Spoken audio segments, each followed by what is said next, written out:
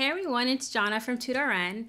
I realize this is already a very funny picture to look at, but I promise you this is my drawing or my rendition of the pituitary gland. So we have our anterior pituitary gland here, I'll just put it A, and our posterior pituitary gland here. And we actually have a part that I would say we don't learn about too much because it's a little bit rudimentary in humans, but we have a intermediate, kind of a middle gland. So I'm going to make this squiggly green line here. And it's more like a thin layer of cells between the anterior and posterior pituitary glands. This would be our intermediate.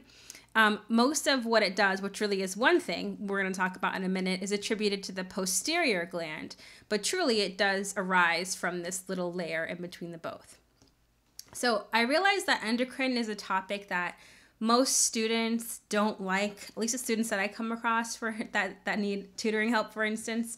But as far as the pituitary gland goes, it is a pretty important gland and it's a major player in our endocrine system. And there are a lot of different hormones that it controls. And that oftentimes is what trips up a lot of students.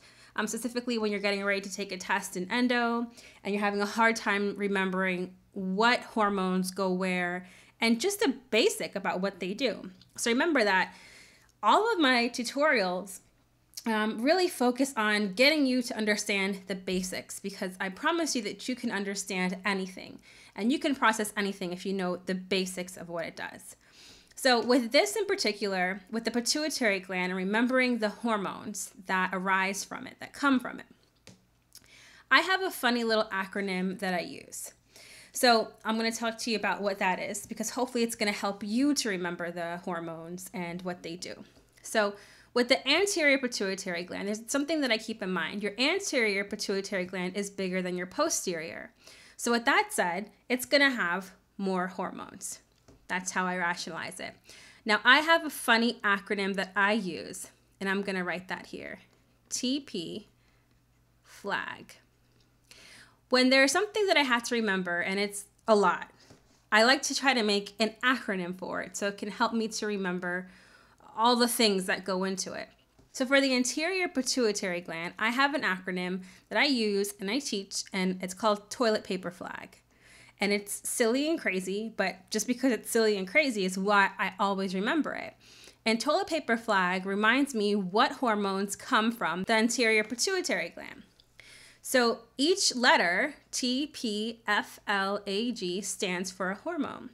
So I have my TSH, that's my T.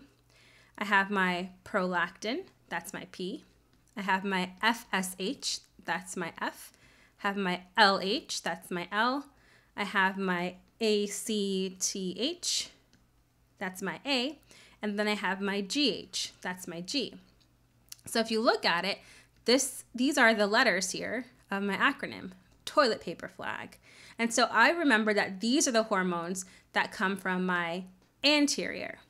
Now my posterior is smaller. So for me, I remember if it's smaller, it means that it has less. And so it's got less hormones coming from it. And what hormones does it have coming from it? I remember this. Any other. And this serves as a reminder too, my A and my O. My A is my ADH hormone, and my O is my oxytocin hormone. So I remember that any other comes from my posterior. Now this middle one that we talked about, this little layer, intermediate, this has our MSH. A good way to remember that is the M, middle. And that's our melanocyte hormone, or melanocyte stimulating hormone. You might see it written as that as well. So this is a fun way that I like to remember the hormones that come from the pituitary gland so that I don't forget it. I'm able to commit it to memory in a more fun way than just trying to read it 1,000 times. And I always remember the hormones because I always remember this silly type of acronym that I put together. So in looking at this, I'm able to kind of quickly remember, okay, these are what the hormones are. These are where they come from, and this is what they do. So I know my thyroid stimulating hormone has to do with my thyroid gland, right? I know my prolactin's going to act on the ovaries, the mammaries, estrogen, progesterone, milk production. My FSH, or follicle stimulating hormone, that's going to act on my gonads, and that has to do with the growth of my reproductive system. LH is going to work on my gonads too. That's going to work on my growth of my sex hormones. ACTH, adrenocorticotropic. What's that going to do? That's our adrenal gland, right? We have the term in it. So our androgens, our glucocorticoids. GH, my growth hormone, thinking of growth, right? Cell growth, tissue growth. And then my any other, my ADH. Well, we know ADH, we talk about that a lot. That's our antidiuretic hormone. So it's going to work on my kidneys, my arterioles. It's going to cause water retention. It's going to increase blood pressure. Oxytocin, I know that's going to work on the uterus, and that's going to work on the mammaries as well. That's going to help with uterine contraction. That's going to help with lactation. And the MSH, or the melanocyte stimulating hormone we talked about, this one in the middle, and think about melanin, right? Our skin color. So the more that is stimulated, the more that's produced, the darker skin tone that we have. So I hope this is helpful to you when you're trying to, study your endocrine system, and when you get to the pituitary gland and you're like, what the heck, there's so many hormones, how am I going to remember this? This is something that I recommend that's pretty easy and fun to do.